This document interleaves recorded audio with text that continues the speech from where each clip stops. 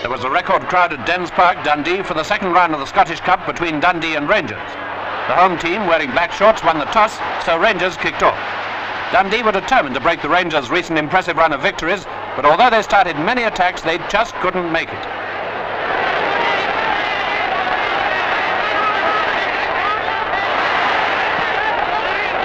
Then Rangers began to settle down, and at times they looked rather dangerous. But like their opponents, they could not get that ball into the net. So it was that they changed ends with no score. In the second half, Dundee was on the attack again, but they still couldn't pierce the Rangers' defence. Then Rangers counter-attacked, and that spelled disaster for the home team. Hubbard put in a low drive to open the scoring, and before Dundee had time to realise what had happened, Rangers had done it again through Grierson.